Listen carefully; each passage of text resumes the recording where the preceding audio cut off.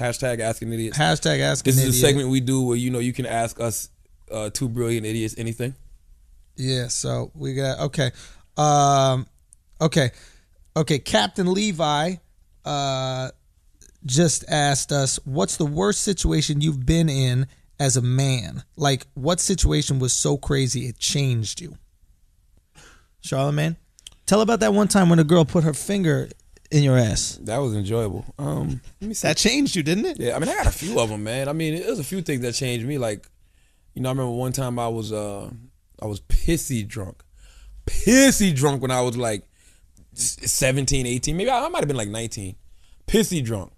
I used to drive in this Lumina Caravan, and I just finished fucking this chick, cheating on my girl, left this hotel, almost got into a wreck. As I'm leaving the hotel, the guy knocked my mirror off, so the girl started driving, and we made it to the girl's house.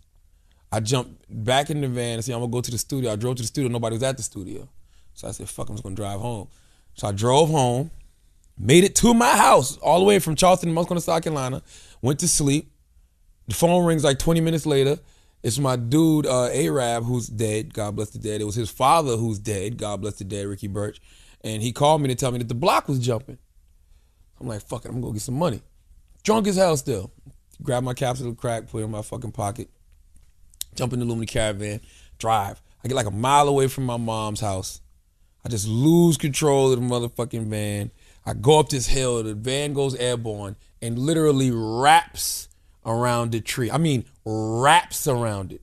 So I didn't have a seatbelt on. So I flew out the back. The only reason I didn't die was because I didn't, think of how ironic this is. Only reason I didn't die is because I didn't have a seatbelt and because I was so drunk. I was numb, so the impact didn't kill me. So I go to this door. I saw it was this. I crashed right in front of this dude's house. So I go knock on the door, asking for help. Dude comes to the door and literally looks through me. Like, he goes, holy shit, somebody's dead. I'm like, yo, I'm right here. He runs out the back door. He comes out. He was like, is the body in there? So I'm looking at this shit like, holy shit, am I fucking dead? So then, the ambulance shit come, the police come, my mom pulls up, she's crying. Then my father comes 10 minutes later. I'm like, yo, I'm in the ditch, like I'm right here. Nobody's paying me no fucking attention. Only person saw me after a while was my mom. They was like, is he dead? Where's the body? And they screaming. I'm like, yo, I'm right here. I had to go up to my mom and grab her. Like, I'm right fucking here. So I went to the hospital. Wasn't nothing really serious. Maybe they were just hoping. Shut the fuck up. Like, yo, if we believe it, he'll just die, and then we don't have to worry about him fucking all the girls in Monk's Corner and selling crack. So I went to the hospital. Nothing was seriously wrong with me. They wanted the cops said the only reason he didn't lock me up is because he'd never seen nobody walk away from an accident like